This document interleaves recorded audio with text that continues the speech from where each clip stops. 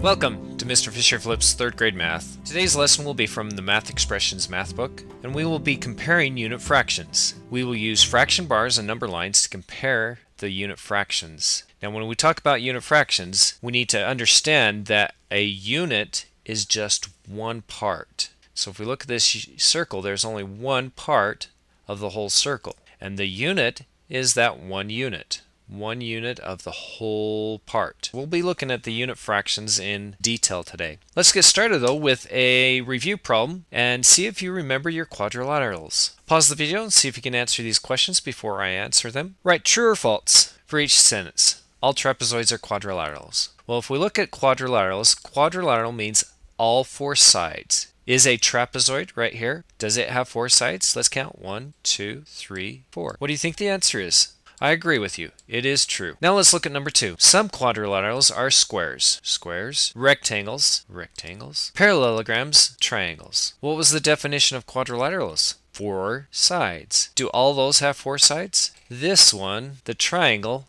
does not have 4 sides. I'm going to have to agree with you. This is false. Today, take a pause from the video and go study your 6s, your 7s, or your 8s. When I say 6, 7s, and 8s, I mean your times tables. See if you can still do your 7s. 7 times 7 is 49. 7 times 8 is... That's the one I always have trouble with. See if you can do it. Practice your 7s, your 8s, or even your 6s. Let's look at today's lesson, the math expressions. We're going to be comparing the unit fractions. Looking at these unit fractions, we have one whole, and then we have all these other numbers that correlate, and we know that 1/2 is 1/2 of that whole. And so we can see that 1/2 is really how many? 2 halves equal 1 whole.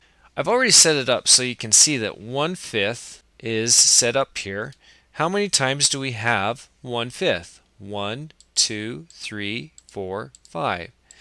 There are 5 times out of 5 parts that we see that those parts can equal 1 whole. How many times did it equal 1 whole? 1 part out of 1 whole. And how many parts did it take to get to 1 whole? 2 parts out of 2 parts. So how many parts will it take to get to 1/9? Using 1/9 as our question mark. The answer is 9 out of 9. When we compare unit fractions, we have to decide which one is bigger. Now notice unit fractions, the 1 is always going to be there in both of those questions. Then we look at the denominator, the 9 and the 5, to see which one is larger. Now don't be deceived. If we see the 1/9 and 1/5, you're going to naturally think that this is the bigger one because it has a bigger number underneath. But that is false. 1/9 is less than 1/5.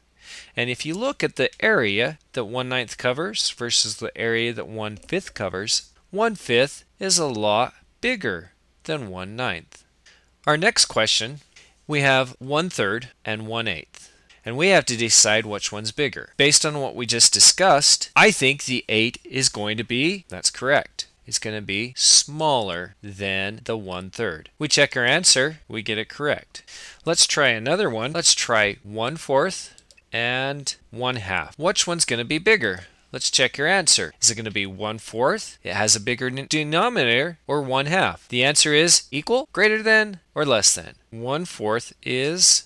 Check your answer. You got it. And just to make sure you have this right, let's do one last one. Let's try 1/5, 1/8. Which one's bigger? If we look at those two sizes, the 1/5 is bigger. Excellent job.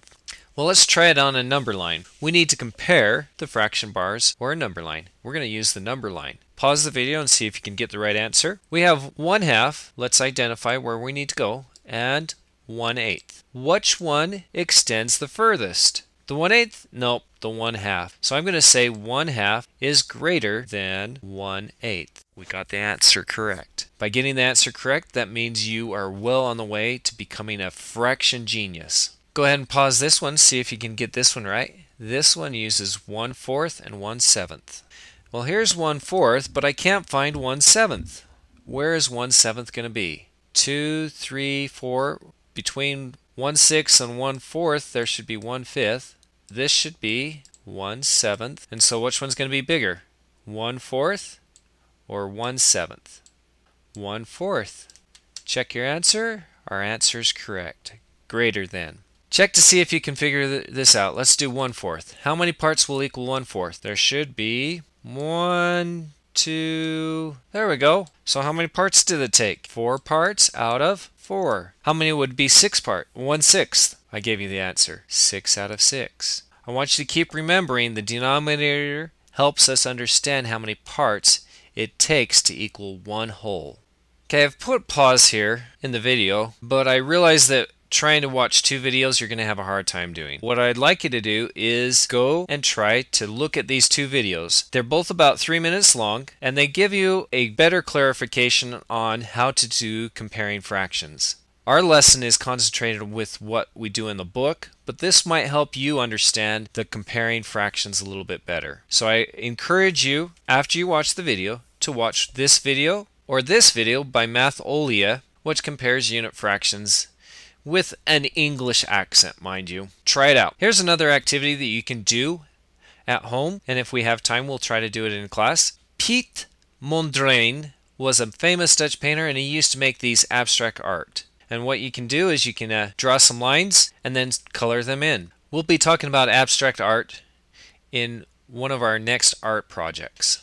Well, today's lesson is 2 pages long, and notice there is number bars, and you have to figure out greater than or less than to compare the unit fractions. And then on review, the remembering part, we need to be able to draw some rectangles, know how to locate the number line, and do some story problems. So let's check out one of these problems. Let's look at this problem right, number 11. 1/5 versus 1/2. So we can go up and see 1/5 is right here. It's pretty big, but if we look at 1/2, it's even bigger. So we go down to here to number 11. 1/5 versus 1/2, and what? Oh, I almost did it wrong. 1/2 is bigger than 1/5. So 1/5 is less than 1/2. Let's try one more. Let's try 1/4 and 1/7.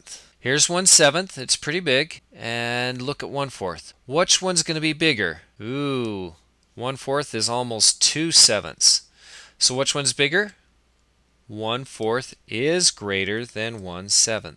And the problems I'll let you do on your own, but I want to make sure you're doing this part right. A rectangle is 4 centimeters long and 2 centimeters wide. So if we go 1, 2, 3, 4, and 2 centimeters wide, what's going to be the perimeter? So when we do the perimeter, which operation do we use? We use addition. So we're going to add up all the sides. When we use area, which operation do we use? We use multiplication. And so we take the one side times the other, and what do we get? Make sure you remember that's how you do it. This one we had trouble with on Friday, so I'm just going to review to make sure you understand. When we do 2/3 on a number line, we're doing 2 parts of how many? 2 parts of 3. So we need to divide this number line into 3 parts. And some of us try to do 3 parts this way. 1, 2, 3. And that 3 out of 3 just doesn't make sense. So let's try halfway, would be right about there. But I don't want a halfway, I want a third. So I'm going to eye it up and say, that's about right. 1/3, 1/3. And then I can erase this. And then I can say, this is 1/3. This is 2/3. And what's this one at the end? It's 3 parts out of 3. And which one do we need to locate? We need to locate 2/3. And so I put a dot there on 2/3, and I have located 2/3 of 1. This brings us to the end of the lesson. When and where did you watch the video? Sum up what you did see from this lesson. What was the main idea? See if you can understand what a unit fraction is versus fractions, and write one question you might have from watching the video. And I have one extra bonus. Today's secret code. For those that watch today's lesson, I want you to write this secret code up at the top of your paper next to your name. You have to answer this question. What color is the sky? If you've done your WSQ, you'll get a bonus prize. Thank you, and good luck on tonight's lesson.